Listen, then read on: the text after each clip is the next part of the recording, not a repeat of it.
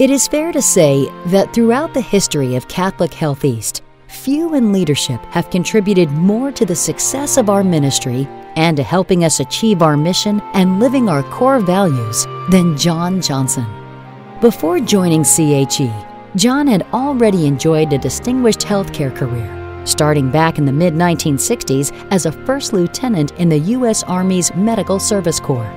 He served in the for-profit and not-for-profit healthcare sectors for over 30 years before becoming president and chief executive officer of Holy Cross Hospital in Fort Lauderdale, Florida in 1998. During his 12 years at the helm of Holy Cross, John led the hospital in earning a reputation for excellence unsurpassed in the region. Holy Cross is a recipient of the prestigious Magnet Award for Nursing Excellence, the gold standard in nursing, and was named one of America's best hospitals for orthopedics by U.S. News & World Report. Under John's leadership, Health Grades ranked Holy Cross among the nation's top 5% of hospitals, and the hospital earned awards for clinical excellence and patient safety. At Holy Cross, John created an environment where associates were welcomed, valued, and celebrated, supporting open communication at all levels. Associates could, at any time and for any reason, meet with him to discuss concerns or share information. He held quarterly open forums and breakfast meetings with associates. John was particularly concerned about connecting with and caring for those associates who struggled to make ends meet. John was an innovator and a talented fundraiser. While at Holy Cross, he built the Jim Moran Heart and Vascular Center, developed the Michael and Diane Bienes Comprehensive Cancer Center, and opened a facility devoted to providing healthcare services to the poor. John pioneered clinical research efforts at Holy Cross, including clinical trials for treatment of cancer and Parkinson's disease. John also invested in the development of Holy Cross Medical Group, a key strategic move, now that partnerships with physicians are critical to the success of health systems.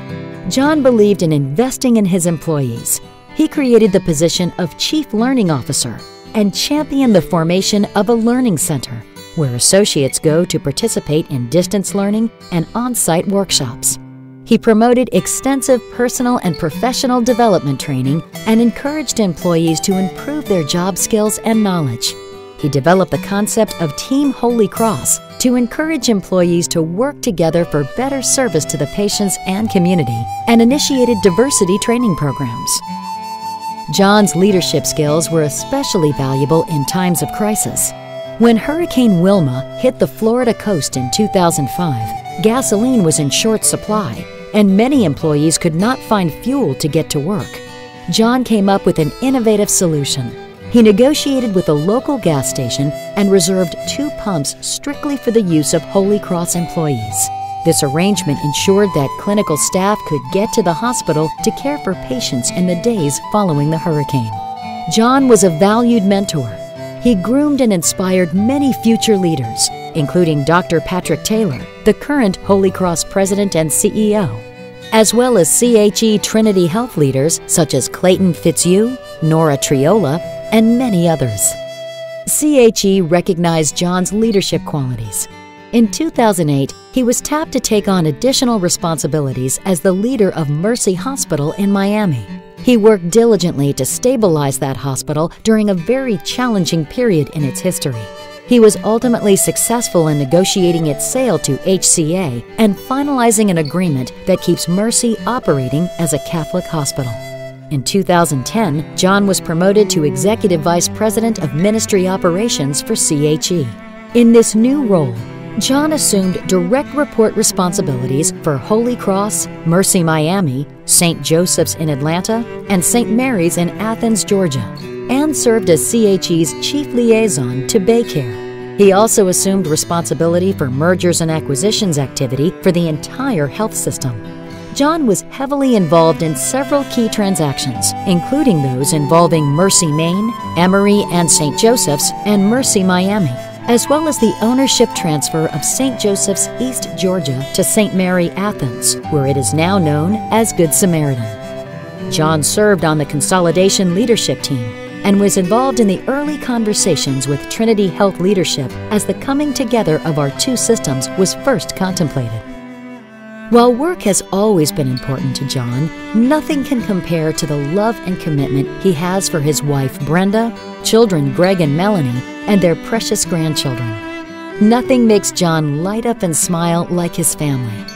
If you ask John about his greatest accomplishments in life, they would all be about family. Perhaps the real truth about why John was always such a strong leader and did such a great job at work is because his life's priorities were always straight and in proper alignment: faith, family, and then work. All of us at CHE have been blessed to have been part of John's work family for the last 15 years. While John has received many awards and honors from community groups, charities, and businesses for his exemplary work over the years, perhaps the greatest honor we can give him is to express our thanks and admiration for his body of work supporting the mission of the Sisters and of Catholic Health East.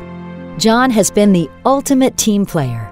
He was the rare combination of strategic, operational, creative, and leadership skills, all brought together to benefit CHE, our colleagues, our patients, and our communities. CHE Trinity Health owes a debt of gratitude to John Johnson. His unwavering and selfless leadership and support have helped to position our new health system as a leader in Catholic healthcare and has strengthened the Catholic healthcare ministry nationwide.